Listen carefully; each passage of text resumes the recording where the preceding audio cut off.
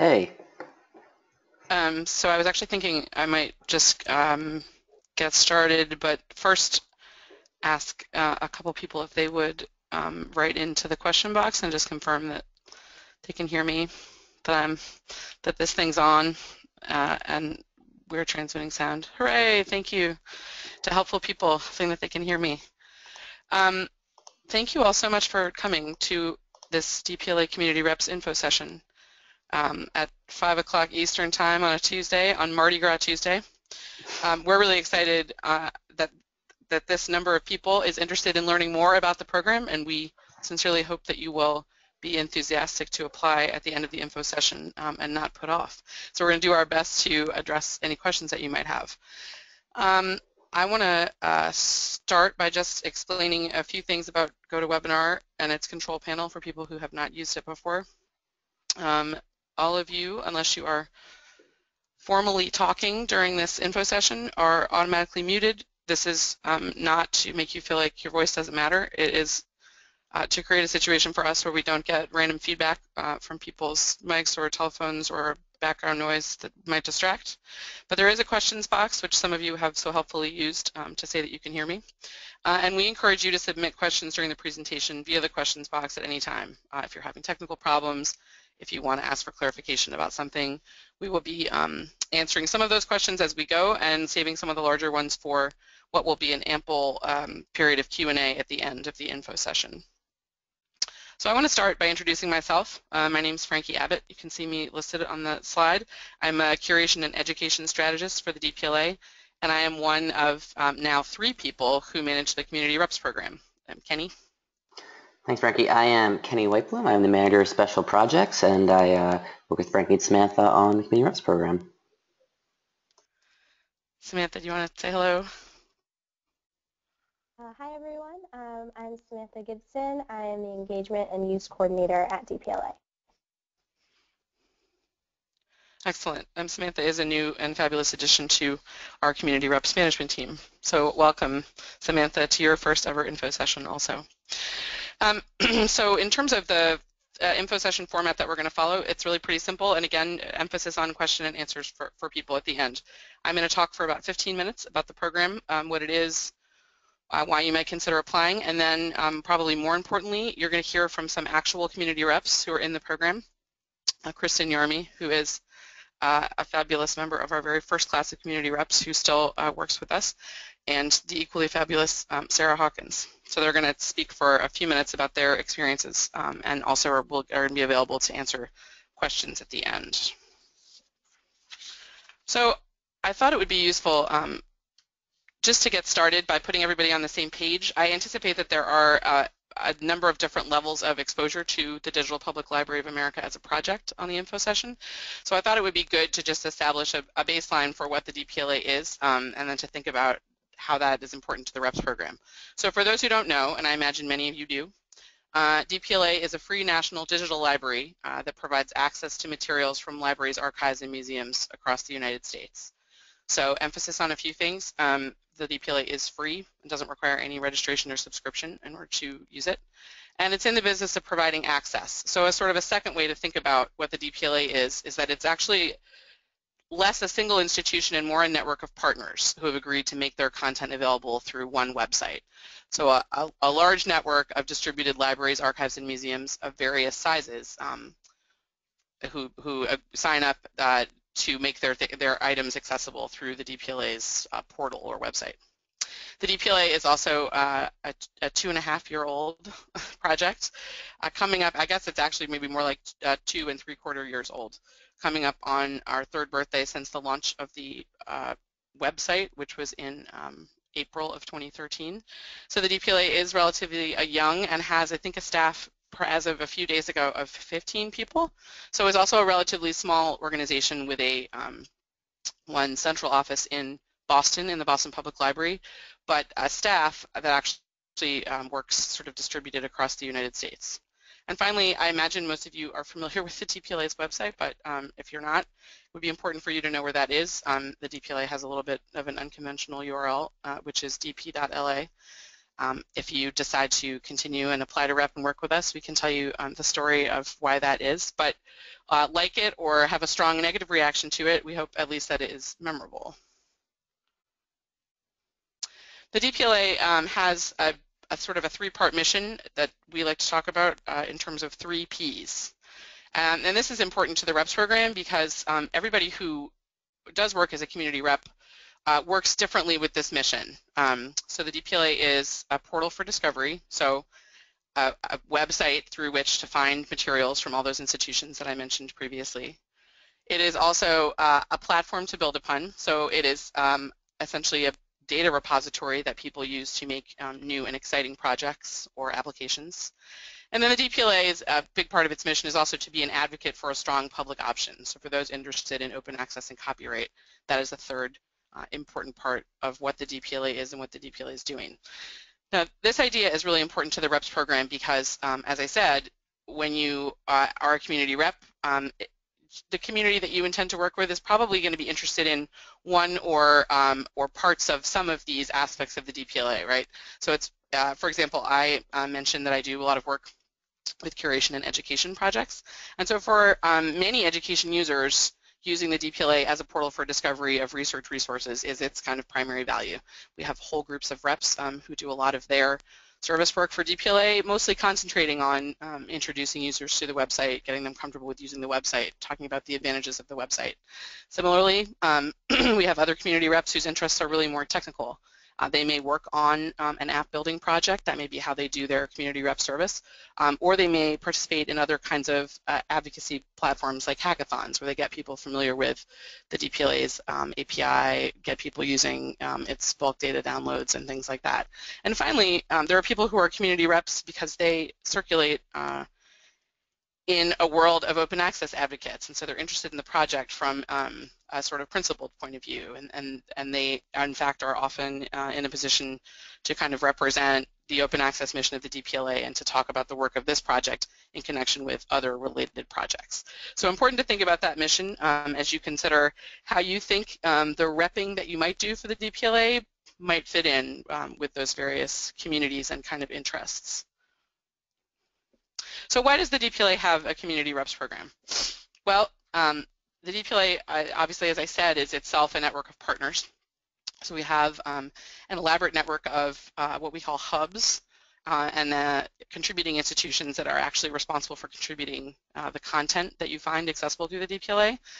But during the 2-year-long planning phase, there was also a huge amount of kind of community support for the project. I mentioned the open access mission and also the sort of possibilities for open source software development and of course the production of free research tools.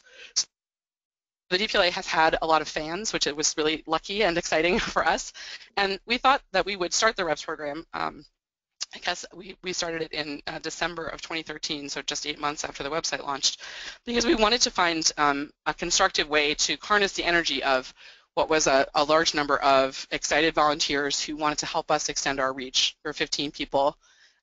We're very eager to learn about how people are using the DPLA. We're very eager to think creatively about how different user communities can engage with the project. But again, as 15 people, it's really challenging for us to have the kind of reach that we think that the project deserves. And we had people coming to the organization saying, what can we do to help? What can we do to be supportive? Is there, we'd like for the folks in our community to be working with DPLA. Can somebody come and give a talk? And we thought, what better way than to empower individual people to work with their local communities to get good information about the program and to be advocates for the program in their local place. And I'll talk a little bit about the idea of community and the idea of place and how that can work differently for different kinds of reps. But really, community members and advocates have been involved with the DPLA as a project from the very beginning. And so the REPS program, in a sense, is just a sort of way of formalizing that network of people who are excited about the DPLA and what we're doing and want to be involved in it. So an overview of the REPS program. We are currently accepting applications for the 4th class of reps. So we have already admitted 3 classes, and they tend to be about 100 reps. If you've spent time looking at the Meet the Reps page, you'll see that we don't currently have 300 reps in the program, and that's because people make a commitment of a certain term, which I'll talk about in a slide or two. Currently and over the course of time, we have had people participate in the program from all 50 U.S. states and some territories, plus international locations, which is pretty exciting.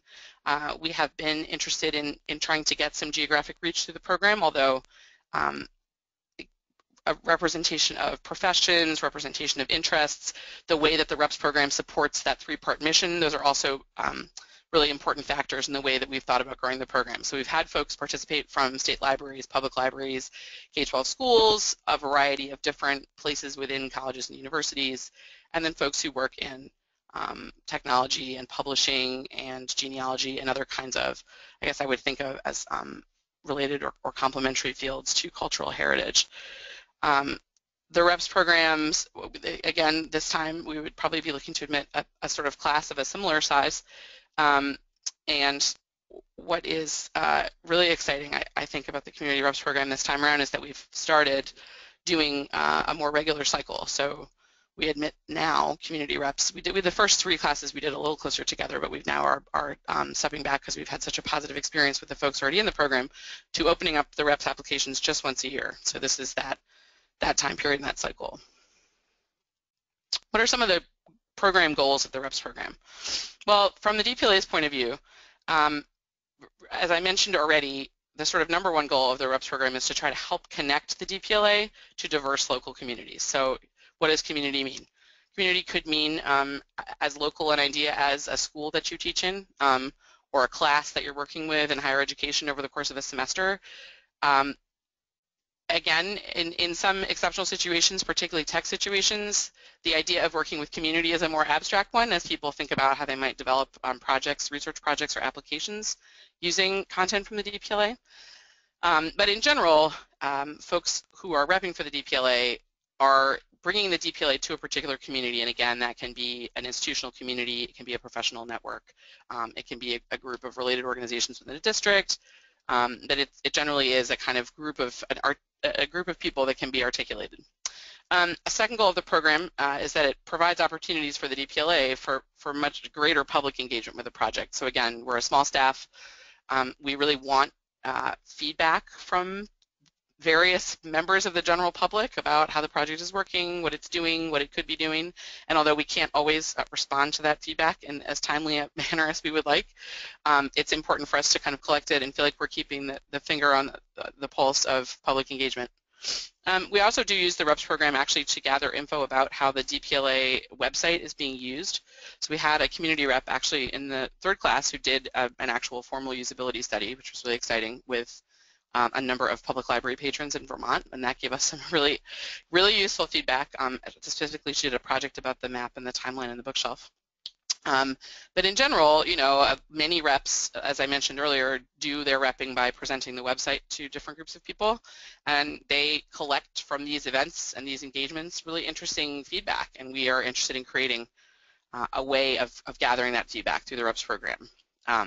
And of course, we're also interested in extending our own network. So one of the goals of the program is to build relationships with folks all over the country and to learn from them. As I mentioned, the people in the REPS program have a really diverse expertise, and the DPLA is interested in those people's thoughts about the project and the ways in which they feel like we could be extending our reach in their professional world.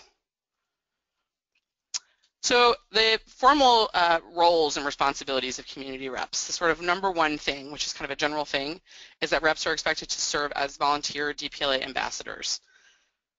So what does that mean? Well, that means generally we assume that people in the REPS program are in informal ways going to act as DPLA advocates. So this is kind of more of a conversational bit, but you know, in seeking out opportunities for mentioning the DPLA in conversations, you know, and nominating the DPLA for inclusion in lists of research resources, talking up the DPLA to people that they perceive to be interested colleagues, but again, in a sort of an informal way. So we do expect reps to perform that kind of ambassador role during their time in the program. Important to note probably, also people do ask this question, that there is not a one-to-one relationship between reps as ambassadors and geographic places. So we do like to flesh out that map that you see on the Meet the Reps page, but ultimately we sometimes have, you can imagine, we have a number of reps, you know, say in Brooklyn or within a particular state, or I know Last year we got just a terrific group of applicants from Madison, Wisconsin, and we admitted many of them into the program, even though they were all in the same place, because they were diverse in other kinds of ways, and we thought that they might work well as a team. So again, the idea of DPLA ambassadorship is not constricted by geography. The second role of community reps is that we do ask reps to organize at least one activity that shares DPLA in a new way or with a new audience within the calendar year that they are a community rep. So we consider this to be a pretty low bar, and to be totally honest, most of the people in the program probably exceed this. Again, not everybody is doing sort of a formal outreach activity like a presentation or a talk or a workshop, but people in their time that they are reps do generally sort of engage with the project in multiple ways within the course of a year. But the formal requirement is one activity that shares DPLA with a new audience or in a new way within a calendar year. So if people are doing that, which we would consider to be a pretty small commitment of time, then they are fulfilling their repping obligation in the eyes of the project. So what are some ways in which people do this, fulfill this kind of activity expectation from the program? Well, first of all, as I already mentioned, they generally are engaging with communities that they're already familiar with. So reps do have a more challenging time when they are trying to proceed with both creating a community and advocating for DPLA within that community. So often reps work is really kind of a natural extension of work that folks are already doing or communities that they're already engaged with. So some ideas, some good things that reps have done in the program: giving, again, a talk or presentation within their institution or professional network, hosting a DPLA hackathon, developing and sharing a classroom activity that has to do with the DPLA or a syllabus, developing an app, making a video or tutorial about the DPLA, or hosting a workshop, again, at a sort of professional conference at some level within their district or state or sometimes region. Important to point out that we really want to emphasize the idea of the feedback loop between the organization and the reps, because these activities that reps do have a lot more value when they are reported back to us, which is an emphasis of the program. So when people do go out and do an activity, again, whether that is more of a personal project or an outreach engagement with an audience, we do ask them to write it up for us in brief. Tell us what happened, who was there, what they learned, what kinds of feedback they got. And so in that sense, that's the way that we collect information about not just what reps are doing, but also how what they're doing is being received by the communities that they're trying to work with. Finally, we ask that reps do share experiences with the staff, as I just mentioned, as well as other reps and the DPLA community. So we have some community reps who, for example, are very active on social media and will talk about events that they're doing, which is always great, although not required. I'm not a huge social media person, so I feel you if that's not your medium. We do also have a community reps Google group where people do share questions that they have, share ideas. Sometimes folks do a little bit of reporting out on things that they've done. And reps have really usefully, I think, shared slide decks and other kinds of materials that they've used just help get feedback and save time. Kenny and Samantha and I do produce some outreach materials that people are able to take and repurpose and modify for their particular audience, but many of the community reps have also really been instrumental in creating slideshows and other kinds of resources that other reps have used.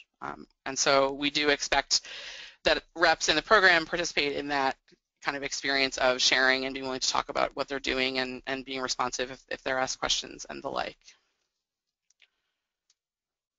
So coming towards the end of my talking piece, we just wanted to address a few frequently asked questions about repping. Again, feel free to ask these again if my answers to them are not clear in the Q&A. But we thought that these 4 questions particularly deserved a little bit of time.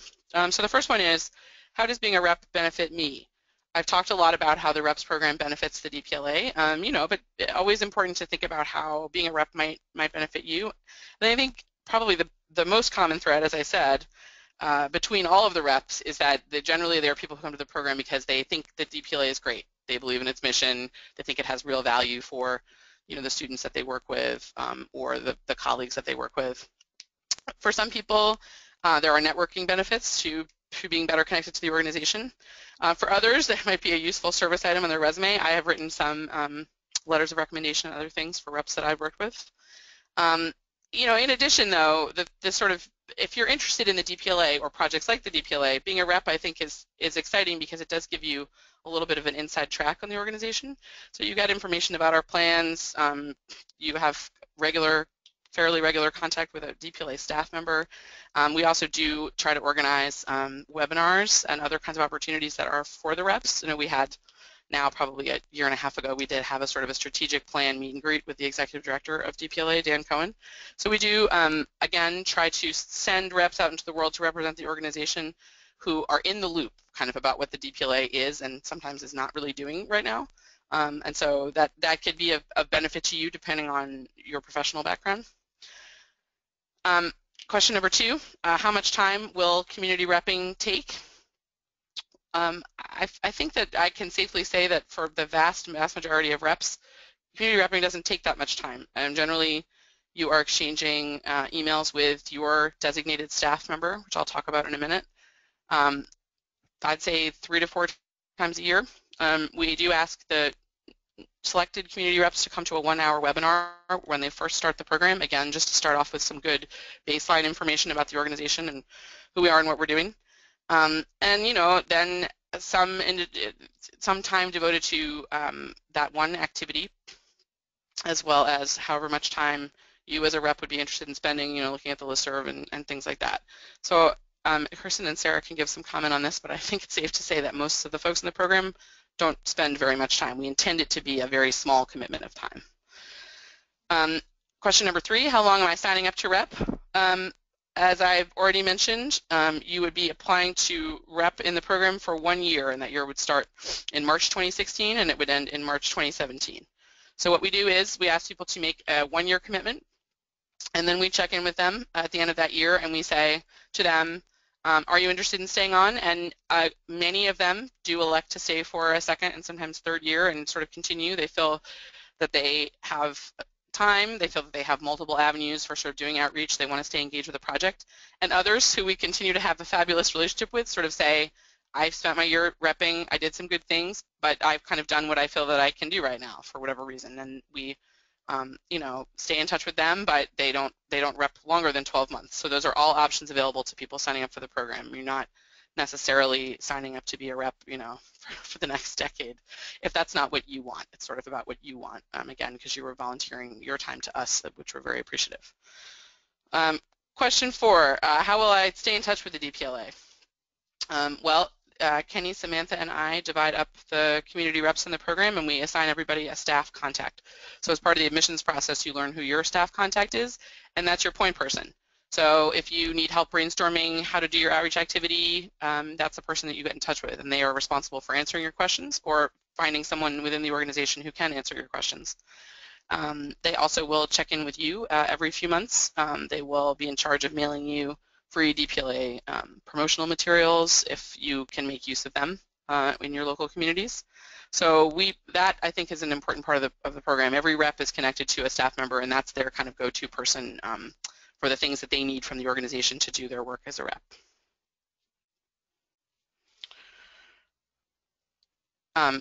This is a now somewhat outdated photo of the DPLA community at the very first DPLA Fest. But, on a final note, we're always looking to grow the DPLA community because, there's a lot of emphasis on DPLA as a cultural heritage institution project and DPLA as a tech project, but really DPLA from the beginning has been as much a sort of social project as anything, and so the REPS program is a really exciting way to continue to honor that spirit of the project and to grow that. So I'm going to stop talking, and I'm actually going to now ask Kristen Yermy if she would speak a little bit about her experience as a community rep.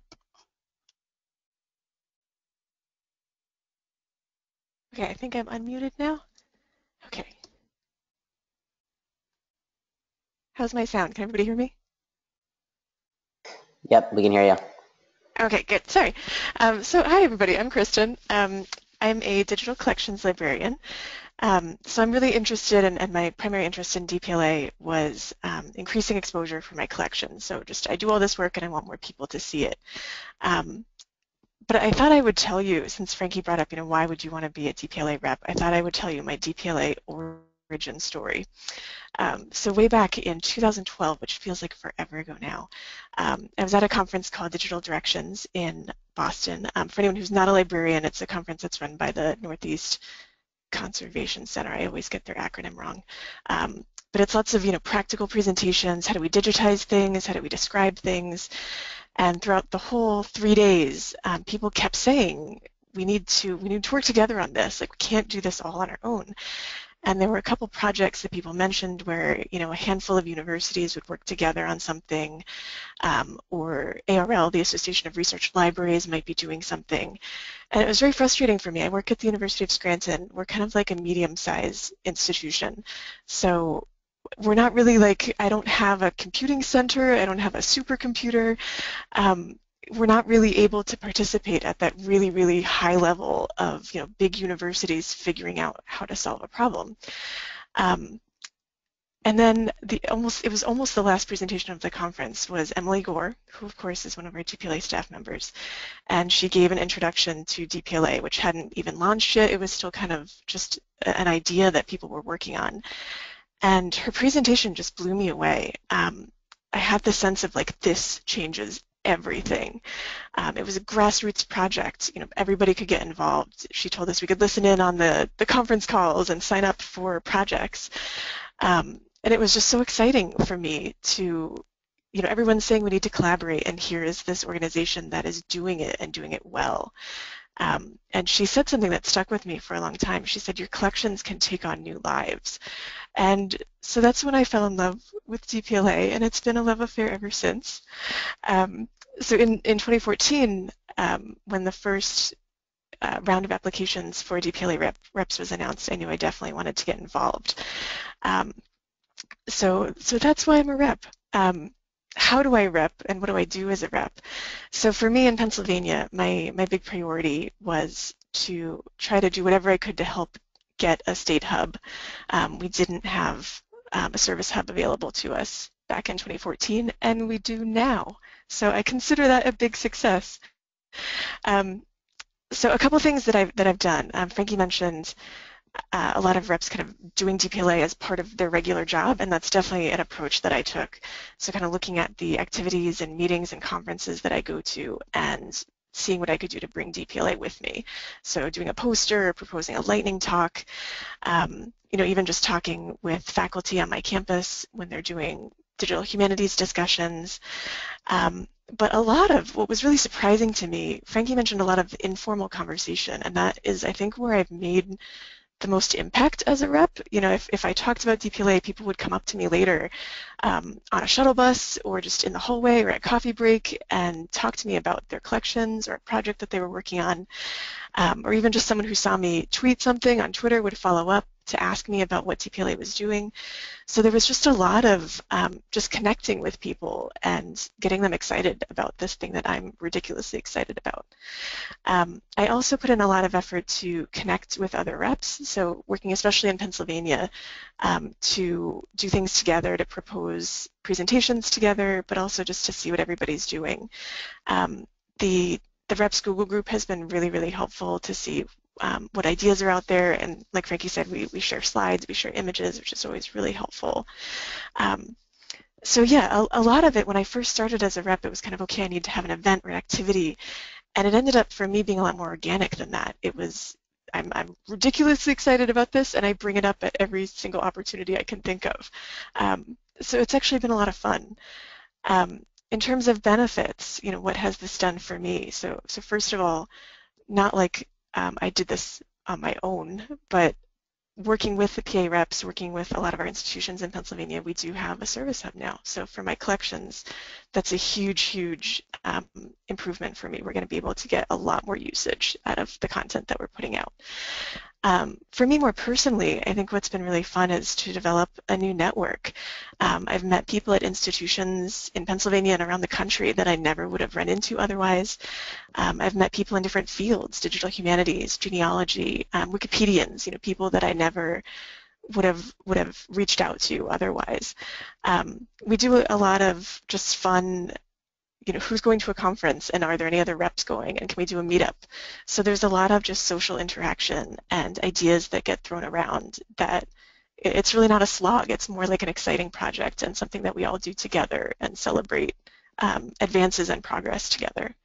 I will say on a non-personal note, I know a couple DPLA reps who have landed jobs related to what we do, so that might happen for you. I don't know. I also have landed some pretty good DPLA swag. I have some t-shirts, I have a water bottle that Frankie sent me, so you can never discount that. But I think most of all for me, it's just the sense of, I really think DPLA is transforming the cultural heritage world. So not just for libraries, but for museums, for students, for teachers, for just people who think it's cool. It's so transformational, and for me, just to feel like I get to be a part of that, it's just inspirational. I work on things every day, and I work on all of this metadata, and you start to feel like, does anyone ever really see this? And when you're thinking about DPLA, it's like, this is why I do what I do, and this is why it's so important. So that's my DPLA experience in a nutshell. Thank you. Oh, that's so nice. Thank you, Kristen, so much.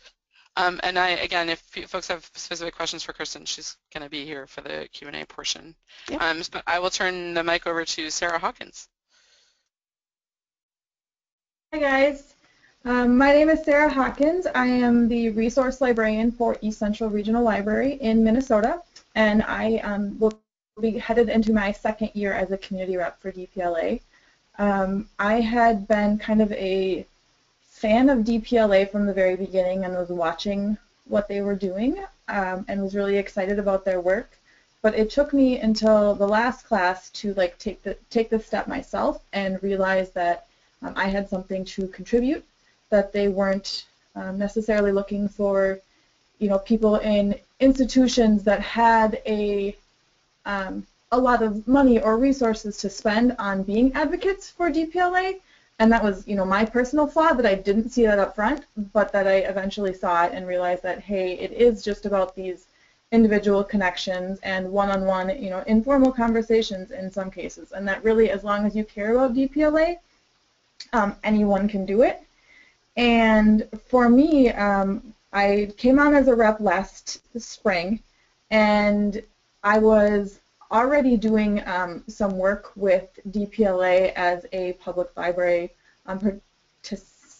participation project person.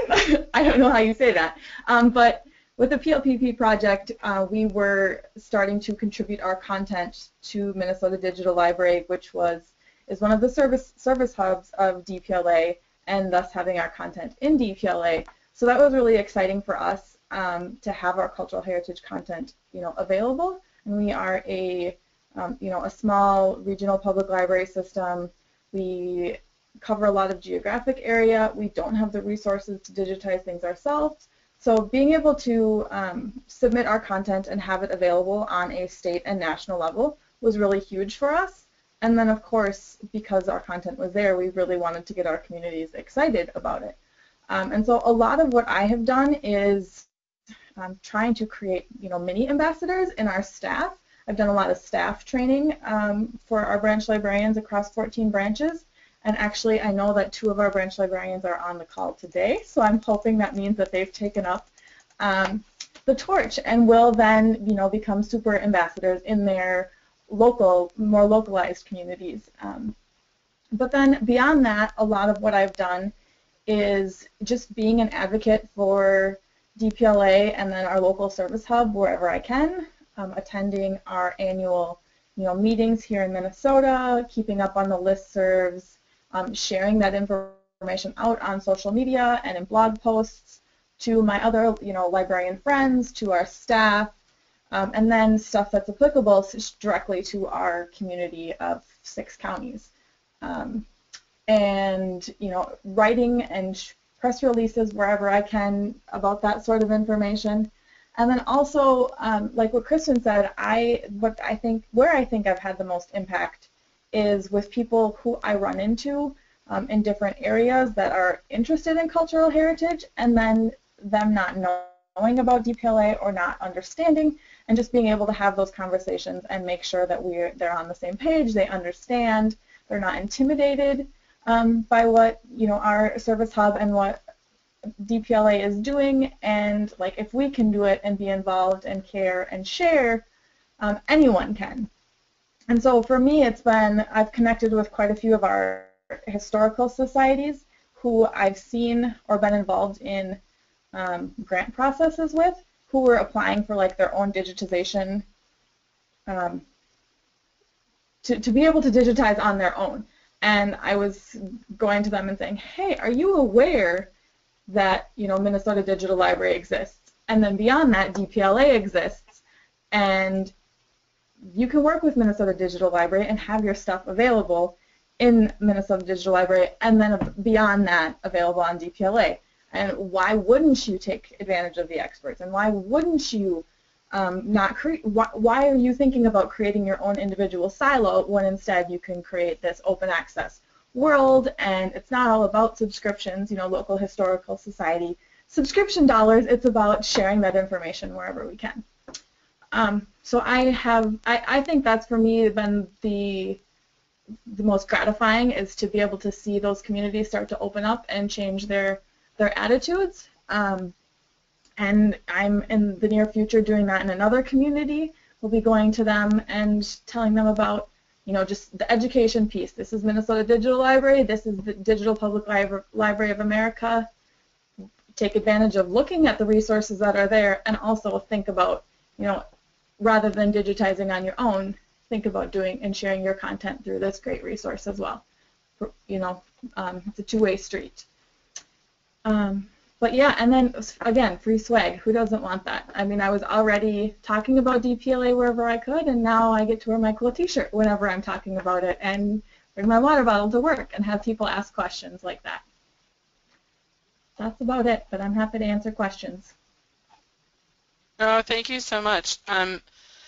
Sarah also encouraged people to come to the info session, which is that's pretty exciting and meta, Sarah. Thank you.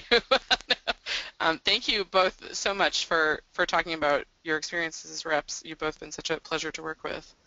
And I actually just wanted to throw out a final comment when I'm thinking of it. I don't know if there are people on this call who have followed the growth of DPLA's education project, the primary source sets project, and the sort of research that predated that project. But as a little shout out to the REPS program, I mean, all of the ideas that became that project started in my conversations with reps who worked in as, you know, humanities professors in higher education, and reps who worked in K-12 schools and school librarians. They were all part of the sort of kernel of research about that and thinking about that and initial work. So the REPS program, you know, in that instance and in lots of different aspects of the organization has actually really been an important place for us on the staff to bounce ideas off of interested people who care about our success. Kenny, I think I'm going to turn it over to you to maybe moderate some Q&A, and I hope that folks will ask questions. There's no question that's off limits in this info session, so please ask us anything that would help you make your decision about whether you might be interested in applying to the program. Sure. Yeah. So, folks, if you have questions, please feel free to enter them in the chat or question window, and I will post them to the group and then ask them aloud. So, yeah, as Frankie said, feel free to ask anything either about DPLA, about the work we do, about the program, or about our two guests.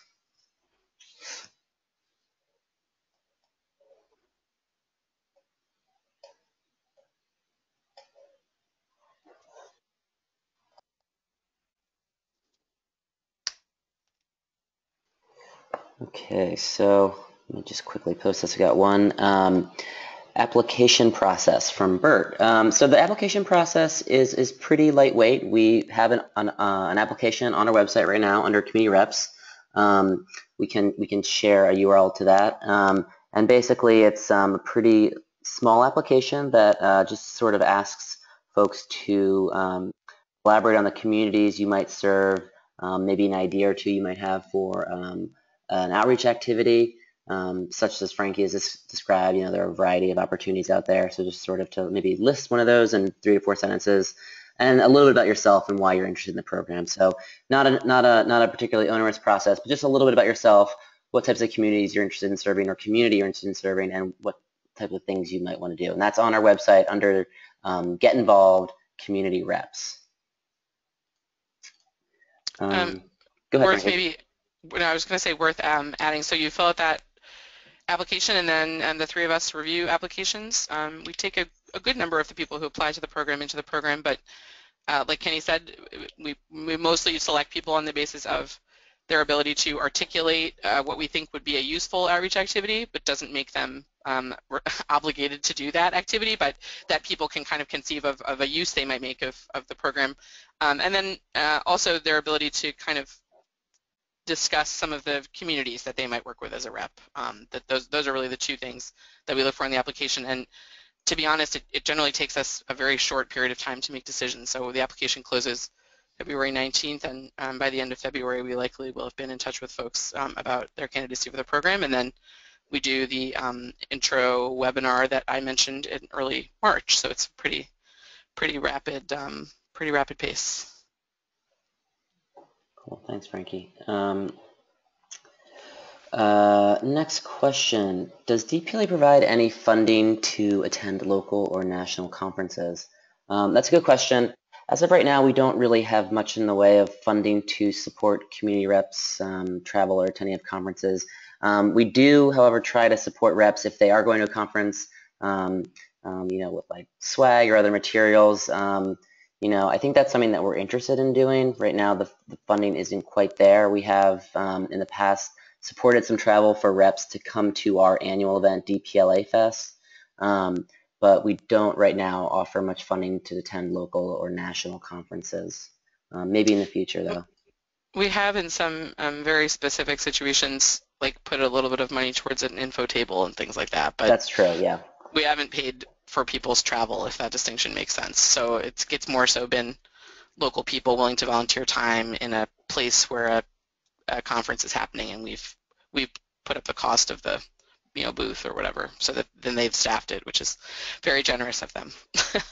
I'll add in as a rep that once you're in and can start talking with people that work around you or near you, there might be other opportunities. So for example, our brand new shiny Pennsylvania State Hub, there are opportunities here and there for funding.